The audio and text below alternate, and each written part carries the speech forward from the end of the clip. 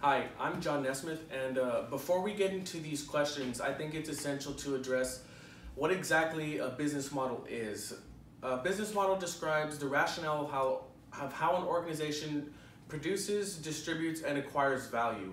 Now, I'd also like to say that when I refer to the recording company, I'm going to refer to it here and after as the company. How does the business model affect what kind of music the company produces? And to answer this kind of music, we need to know that the business model boils down to three things. What are the company's goals? What product does the company offer? And what are the consumer desires?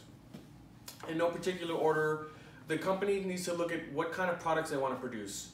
Is it going to be country? Is it going to be pop? Is it going to be rap? Is it going to be jazz? There are so many different genres and subgenres to choose from in this day and age. And the company must also look at what does the customer want? What has gone mainstream? What dominates popular culture?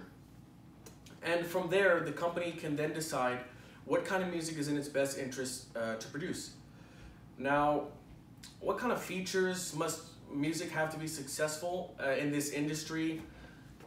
As recently as 2018, a Nielsen data report has shown that hip-hop music has taken over rock music as the most profitable and consumed genre of music in the world. Now, this suggests that in order to be successful, the company wants to invest in hip-hop and a hip-hop artist. Historically, the defining components of hip-hop consist of a syncopated drum rhythm, the use of turntables, and rhyming, which is referred to as rapping.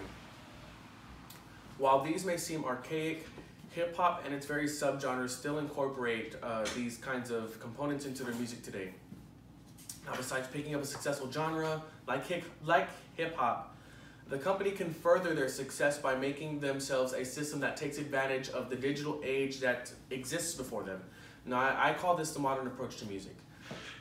Prior to smartphones and social media, ad campaigns in their traditional form were utilized to publicize the brand, the artist, and the music, often at a very, very steep price. Now, by utilizing this modern approach to music, the company can benefit from numerous pros. They can exploit the artists, they can exploit their music at very minimal cost because of social media. A survey that I went over shows that social media is the cheapest form of advertisement today, and it is one of the only form of medias that can expose your ad to over 1,000 people for less than $3. And artists that sign to the company can also connect with consumers. Traditionally, there are no artist-consumer relationships.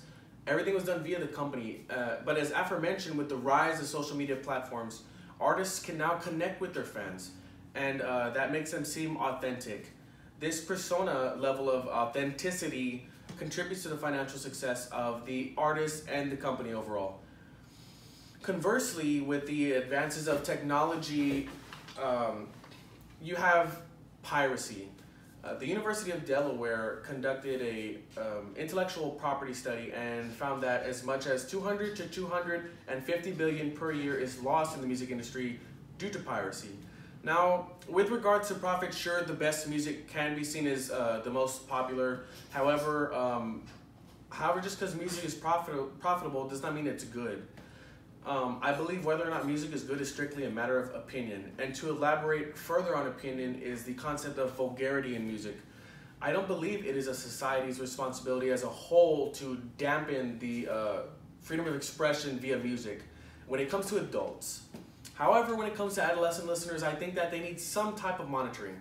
A medical journal published in 2009 by the American Academy of Pediatrics suggested that music videos and music, specifically the ones in rock and rap music with their vulgarity, have an adverse effect in adolescents. And I believe it is the individual responsibility, which is the parent of the household or parents, to mitigate this kind of exposure to children, because there is just no appropriate situation where your child or a child in general should be listening to the glorification of sex, money, or drugs.